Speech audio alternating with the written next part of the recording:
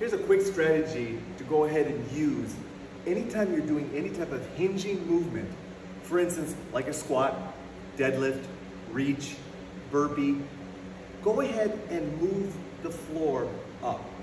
And do that by going ahead and just simply using a 4-inch box. I find that 4 inches is a sweet spot in regards to how far I want to raise it up. Now, why do I want to do that? Very simple.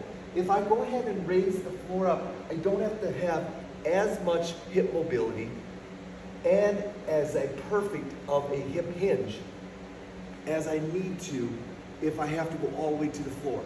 So I can go up onto the box, drop down, and very easily do a dumbbell deadlift, but I don't need as much hip range motion. Now you may say, well, Dave, shouldn't you work on your hip range motion? Yes, you should, but do that in your mobility training, not in your strength training. There's no need to go ahead and stress your low back by going as deep. The key here is to be able to do the deadlift, do the reach, do the hinging movement, but keep your back safe.